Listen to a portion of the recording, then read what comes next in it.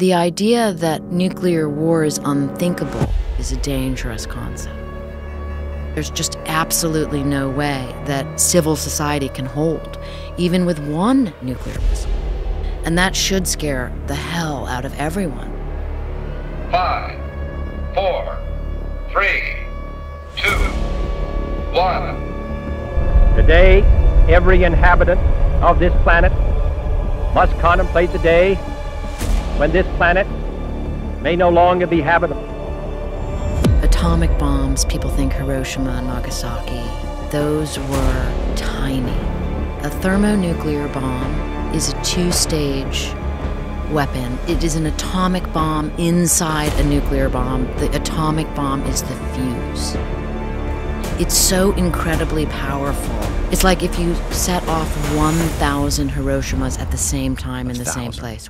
It only takes one of those to take out a city, and also the anarchy and the mayhem that is almost guaranteed to follow. After a nuclear war, it's just a matter of self-survive. Hope that you have Pedialyte stocked. It seems like there's no hope for anything. In essence, 5 billion people will die. The people that die in the minutes and hours of the fireballs, the fallout, and then the nuclear winter. Because the temperature of the Earth will drop by 40 degrees Fahrenheit. There will be 330 billion pounds of soot lofted into the air. Places like Iowa and Ukraine will be sub-zero for 7 years, every day of the year. And so then that's the death of agriculture. Who survives? Who would want to survive? You'd have like this small group of people who would essentially become hunter-gatherers again. You'd have to be an advanced prepper with military training to be able to survive in a world without agriculture.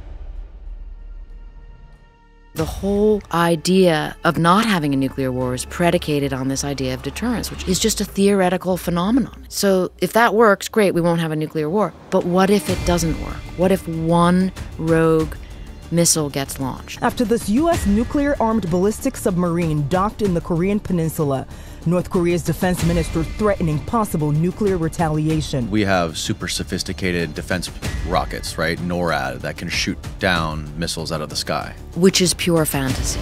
The U.S. arsenal is about 1,700 ready for launch, more or less, okay? And Russia has the same. China has 500 now. North Korea has maybe 50.